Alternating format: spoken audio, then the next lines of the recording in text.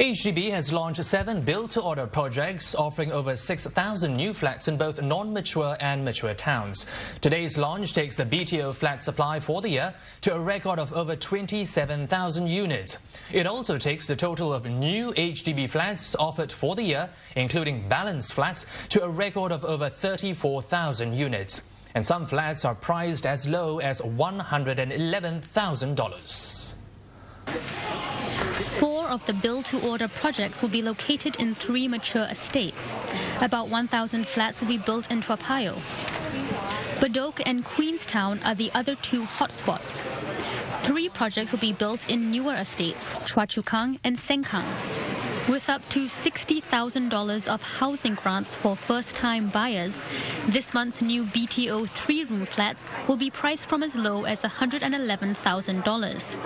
Some people who Channel News Asia spoke to found the prices fair. It's good because for us, we can't afford to buy resale. That is very reasonable, very small, and they're young, first-time properly. It's very encouraging to have a family start off. The prices, however, depend on location. For example, a 4-roomer in Choa Chu Kang starts from $228,000 and in Sengkang from $236,000.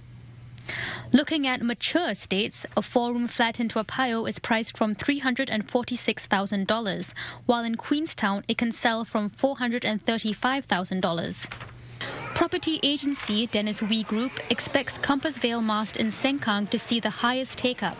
Although it is not in a mature town, but it is next to the MRT station, where you have a lot of amenities in the area.